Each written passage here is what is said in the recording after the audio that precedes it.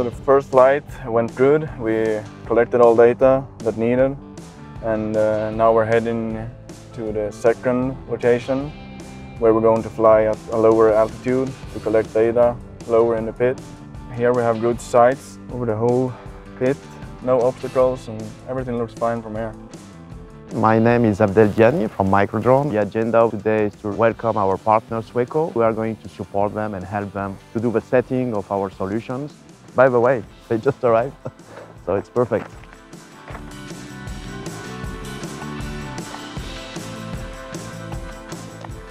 Hi!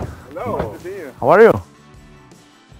So today we have moved to the other side of the pit, where we continue our surveying. We will try to do 2 flights from this side, one little higher and one little lower.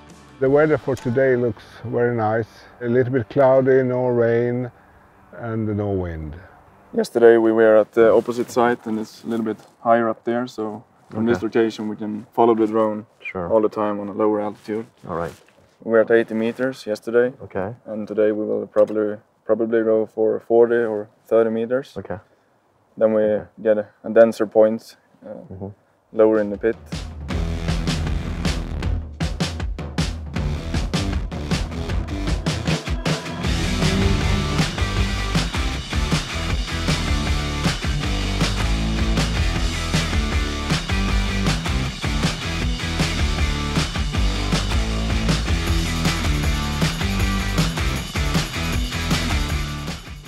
Okay, we're finished with the quality check and everything looks fine. So we had a great day today, huh? Yeah. All right. The system has worked fine. We have all the images, all the LiDAR data. So now the rest of the work is at the office, where we're producing the train model and start to comparison with the previous years. So we have a report here on the quality? Yeah, we have a report. We took a quick look at some important data. Everything looks great. So should we pack up and... Yeah, let's go to the office and have a look at the data. Thank you, guys. Thank you. After the flight, we checked the data, or a quality check. We took it into MD Infinity and we started to produce the data, the deliverables. Together with Sweco and Microdrones, I think we had 2 really successful days and we collected the data needed for the project.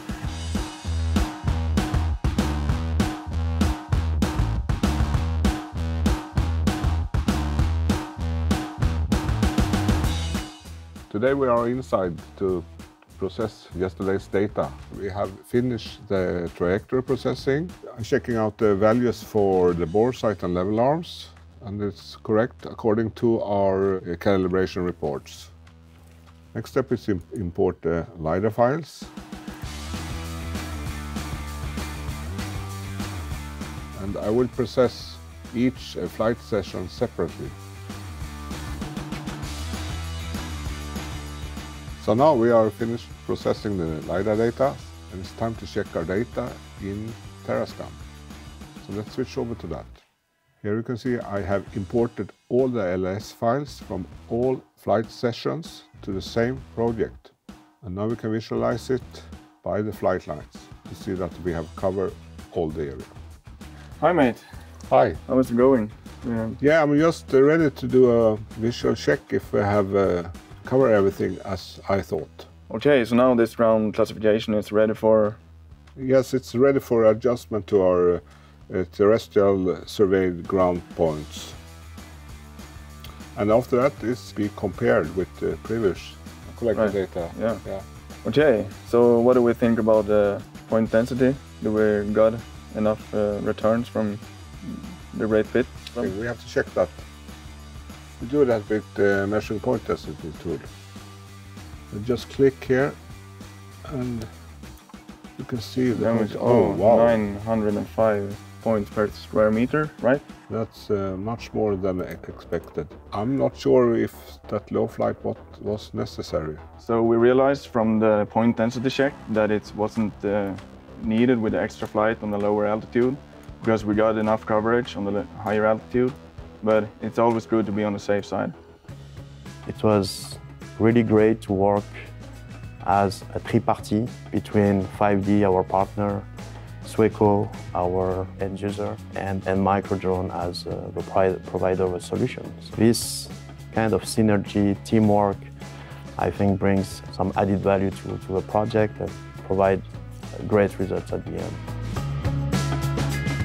Upon the successful completion of the mission and collection of the data, the team at Sweco can now provide an accurate DTM of the Great Pit to their customer and compare it to previously collected data to look for shifts in the terrain, erosion, and other surface irregularities that could reveal possible danger zones.